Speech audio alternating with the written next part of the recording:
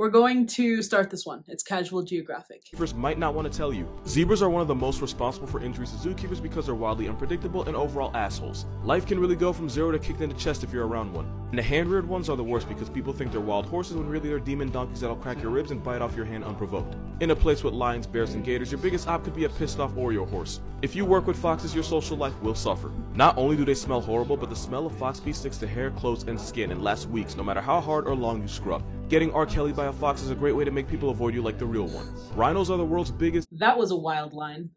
Also, I wonder if you can get into a tomato bath to get rid of that smell like they tell you to do if you've been sprayed by a skunk. Although, I'm not even sure if that's actually true. I've never met someone who was sprayed by a skunk. If you have and you took a tomato bath and it got rid of the smell, let us know. If it doesn't work, I don't know what would be the point of that propaganda, though. Huh. Sponsored by Heinz. Who else makes tomato juice? Kraft Company. Yeah, it has nothing to do with foxes.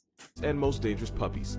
White rhinos will eat out of your hand and they love being scratched, and for a 5,000-pound armored truck with legs, they have the personality of a Labrador. With ducks, you never want to have more males than females. As a rule, you need 4 to 6 males for every female, because if you don't, the males will get aggressive and jump the female. I couldn't find the TikTok, but basically she was saying a female duck lost her eye because during a particularly violent session, one of the males got impatient and ripped her eyeball out. And since it usually happens in water, multiple males could possibly drown the female. If it is in water, they could break her bones. That sounds very dolphin-esque.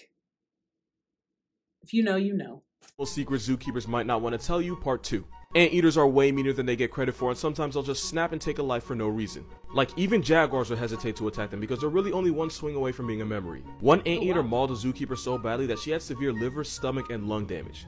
And she died. You watch your back if you're in his hood. Tortoises are jaw-droppingly stupid. If you leave a bucket around them, they will 100% try to make babies with it, and they'll even give the treatment to an extra curvy boulder. Orangutans are evil pickpocketing geniuses that'll steal items of importance and only return them in exchange for food. Sometimes they'll even break up the object and hand it back piece by piece in order to extort more food, which is unfortunate if they steal your phone, and even worse if they steal an animal like an opossum. It's happened. This isn't a secret, but if you've ever seen a zookeeper cleaning an enclosure and you jokingly said something like, "I wonder what animal that is," I can guarantee you that day you got silently cursed out in ways you didn't even know possible. Giraffes can seriously mess you up out of nowhere. Males fight for females by necking, and it's exactly what it sounds like. Sometimes they'll take a swing at keepers not paying attention just to be a dick, and if they connect, they will send you flying. The one day they're not nice is the day someone gets put on CNN. Animal facts zookeepers might not want to tell you, part 3. Koalas are teddy bears with the personality of a chainsaw, and if you have to carry an animal out of its enclosure, you'd have an easier time manhandling a crocodile. They claw, they bite, and they are dicks to other animals. They are so cute, though. Every time a keeper picks one up, their health insurance goes up. Aquariums will have captive breeding programs for dolphins, but since they're difficult to transport for mating, they'll use artificial insemination. Meaning someone gets paid to give Flipper a happy ending and collect the baby maker, and the dolphins are so smart they'll recognize whose job it is, and when they see them, they'll roll over and present themselves. If you irritate a member of the camelidae family, like llamas, alpacas, vicuñas, and of course camels, they don't just spit on you. Zookeepers just say it's spit so you don't totally freak out. What they actually do is regurgitate the contents of their stomach, mix it with saliva, and launch it in the face of whoever's annoying them. Piss one off and they'll basically projectile vomit half-eaten grass all over you and dare you to do something about it. Out of all the raptors, turkey vultures are one of the most affectionate, and they'll form strong emotional bonds with their keepers. They'll follow their favorite around, greet them when they enter the enclosure, and even play with their socks and shoes. If you ignore the fact that they smell like an open casket in July, they're actually pretty cool. Animal facts zookeepers might not want to tell you. Meerkats are the spawn of Satan, and they conduct themselves as such. If you know anyone who's ever worked with meerkats, ask them to show you the scars. I guarantee you they have them. They are, no exaggeration, the most homicidal mammals on the planet that aren't humans. Do you remember that show that was so big for a bit called Meerkat Manor? It was on Animal Planet. That's where I learned that they weren't so nice. If a zoo announces the death of one of their meerkats and they say it was due to natural causes, it's way more likely that one just straight up murdered another. They're also one of the worst animals for first-time zookeepers because if nobody warns them, they'll think they're cute and cuddly and try to feed them by hand. And that is exactly how you go to bed with less fingers than you woke up with. Most keepers understand their animals so well that they have no problem being in the same enclosure as tigers, leopards, and bears. But there's one animal that seems to universally scare everyone. Ironically, cassowaries are shy and introverted in nature, but during breeding season, sometimes these hell turkeys decide to catch a body. They are one of the most dangerously unpredictable animals you'll ever be around. Most zoos won't even let workers inside cassowary exhibits without at least 2 others keeping watch, and they often go in with an attack shield in case this Satan Tweety gets ideas. Orangutans are smart enough to get people fired. In Omaha Zoo in Nebraska, zookeepers kept forgetting to lock the orangutan exhibit, and when they would get there in the morning, 5 males would be posted outside. The head keeper got on his staff for being careless, but after this happened several more times, he was ready to put someone on unemployment. But it turned out one of the males named Fu Manchu found a piece of wire and hid it between his lips and gums, and when nobody was looking, he used it to pick the lock of his enclosure, and then he proceeded to free all of his friends. That seems very human. I always get confused which primate is closest to human DNA, if it's the chimp or the bonobo.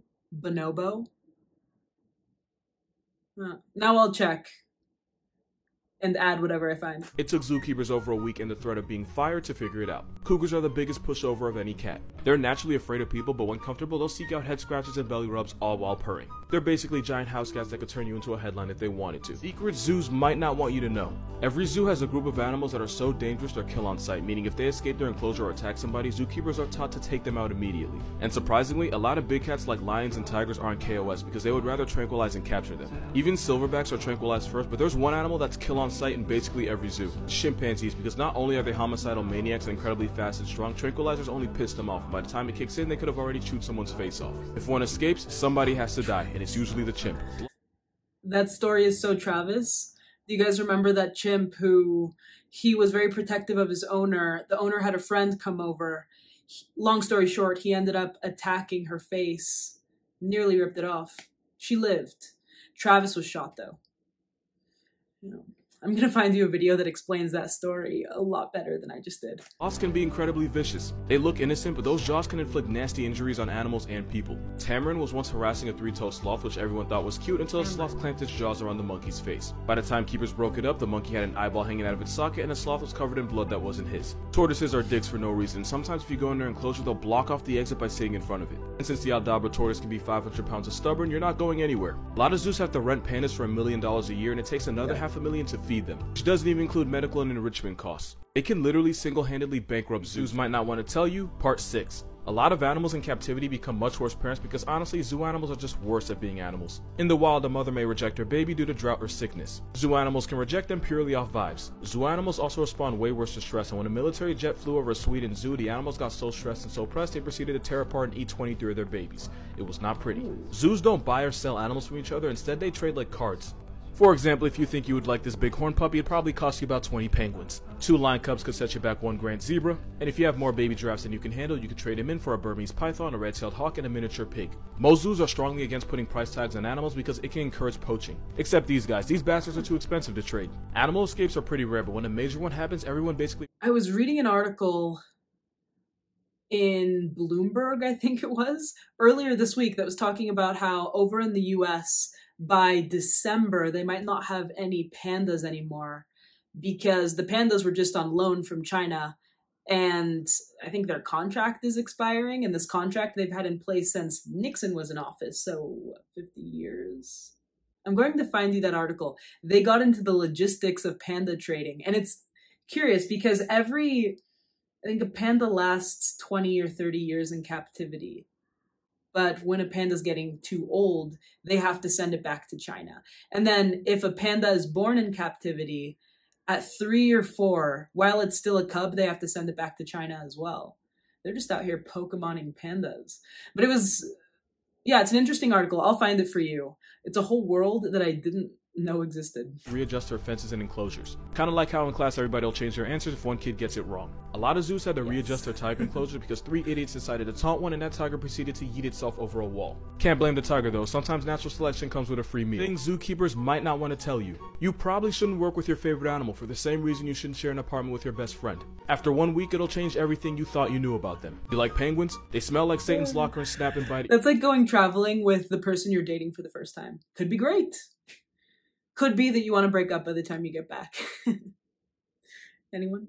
Your shins every time you feed them. Like tigers? Tiger poop is one of the worst smelling things you'll ever live through. Like elephants?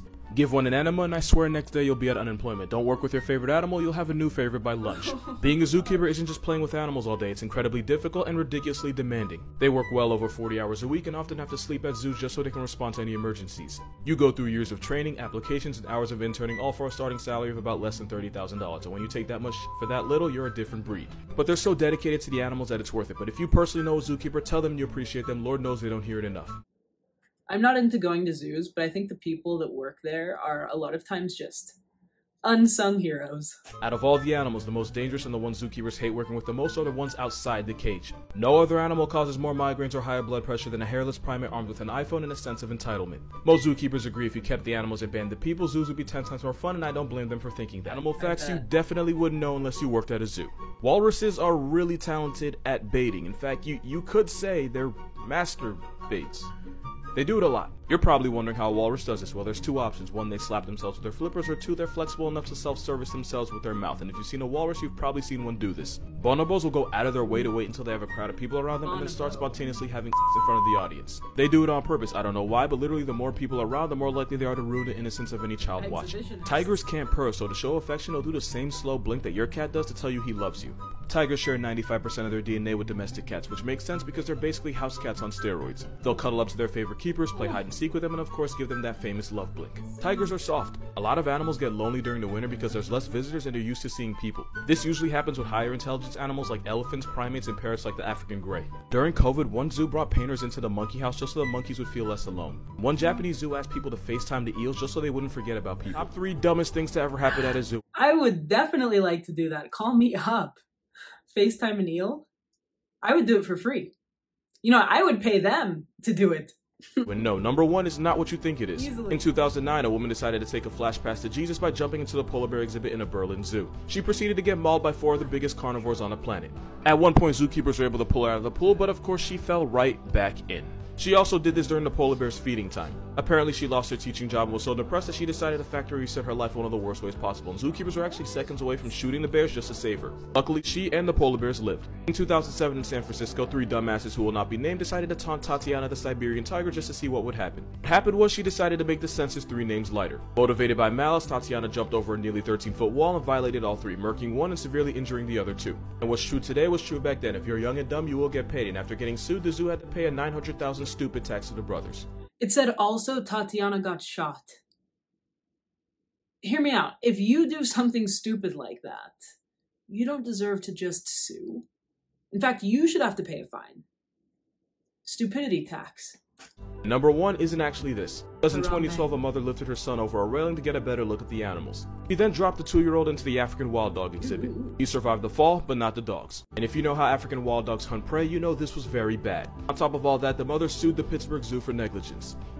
Yeah. Obviously, the victim here is the little boy because nobody deserves that, but yeah, the railing's there for a fucking reason. 3 more of the dumbest things to ever happen at a zoo, and number 1 will make you feel some type of way. In 2017, a man decided he didn't want to pay the price of admission to get into a zoo and instead scaled a 10-foot wall to get in. And best believe a price was paid, because my man's ended up in the living room of 3 of the biggest big cats on the planet. The man was brutally mauled in front of horrified guests, and I like to think the last thing that went through his head, other than, you know, the tiger's teeth, was if it was really worth it. You can't put a price on life, but this man gambled his entire way of being over $19. Also, one of the tigers died over his stupidity. At number 2, you probably know exactly where this is going. Another dumbass who will not be named was a regular at a Netherlands zoo, and she had a habit of smiling at the gorillas and making eye contact, even though trained zookeepers told her not to. She ignored them and said that she had a special bond with the gorillas since they always smiled back. Basically, she pulled a, "Trust me, I know him, he'll listen to me. Remember what we talked about, this isn't you." Yeah, she played pick-me with a 400-pound gorilla, and one day Bakito woke up and chose Miralax because he wasn't taking no shit. Bakito escaped, beat the woman like she stole something from him, and then broke into a restaurant. And Imagine that thing running into your restaurant. Also, I didn't know until just right now that you're not supposed to make eye contact and smile at a gorilla. Good to know. Not that I see gorillas very often, but okay. For one, in 1987 at Prospect Park Zoo in Brooklyn, a couple boys decided to climb into an exhibit and swim in a moat. Whose exhibit, you ask? Well, originally they planned on swimming in a sea lion pool, but somewhere along the line they decided they just didn't value their lives. They went into the polar bear den. What happened next was 2 900-pound murder bears proceeded to play tug-of-war with the 11-year-old's body. Police came and shot the bears, but the boy was already past tense. Did I mention this was all because of a dare? It was a tragic, senseless, avoidable death that never should have happened. May those polar bears rest in peace. As for the boy, he can rest in pieces. Where were his parents? 11 is quite young to be by yourself. Anyway, this was from a channel called Casual Geographic. If you've watched my channel, you know I like his animal facts. So I'm going to link you his channel and then this specific video in the description. But if you like animal info, his channel's a great one. I've said it before, but I don't like going to zoos. They make me very sad. I understand that they preserve animals and that they are places for children to get education about animals that they wouldn't see in the wild. Typically, well, they're not seeing them in the wild anyway, but they're mostly in enclosures and cages smaller than their natural habitats for entertainment primarily.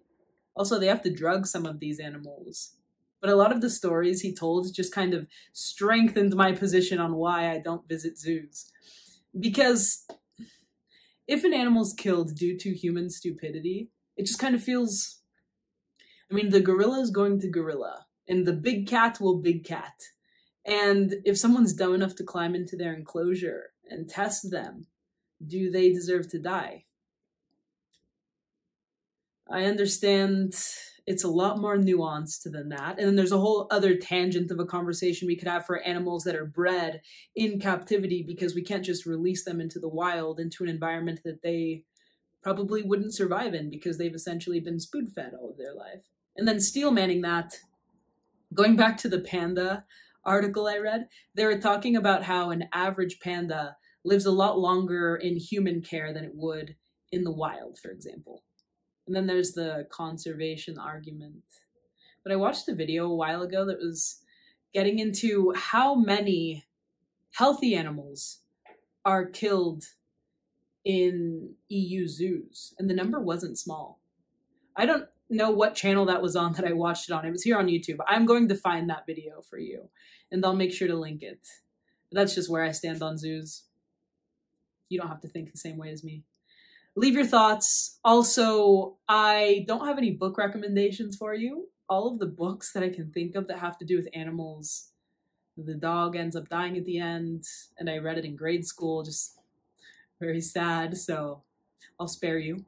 If you have any animal-related books you want to recommend to each other, feel free to do that. Other than that, just thank you for watching with me, and I'll catch you in the next video.